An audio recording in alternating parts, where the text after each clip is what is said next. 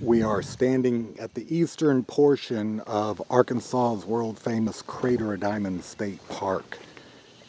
It's about 6 o'clock in the evening, and that's why the sun is over there in the west so strong right now.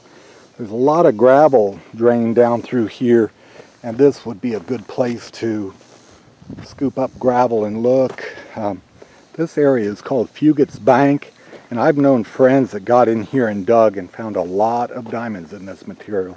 And if you'll look, there's hard pan right here, so any gravel sitting on top of this could be scooped up and you could find diamonds in that gravel.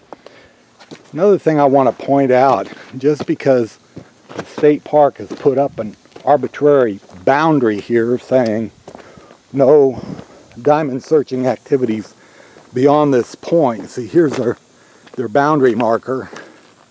Well, it looks like people have dug right up to it and recovered diamonds from it. I've known guys that have dug over here, and they've dug right up to this boundary marker, but you're not allowed to do anything past it. The unfortunate thing is the lamperite that has diamonds out here continues on up here past this boundary.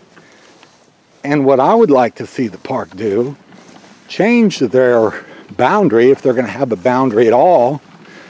Take these trees out. They could make money, hire a timber company to take them down, and they can sell these trees. Sometimes these oaks, when they get too old, they just rot and die anyway. But they ought to sell this timber, remove the stumps, plow this, and incorporate this as part of the diamond search territory. Then when people come out of the visitor center and follow the sidewalk down to the Diamond Discovery Center, all these trees will be out of here and they will have a clear view of the diamond search field. And the search field is downslope from here, and then it would give you more of a feeling that it's actually a crater rather than a flat plowed field.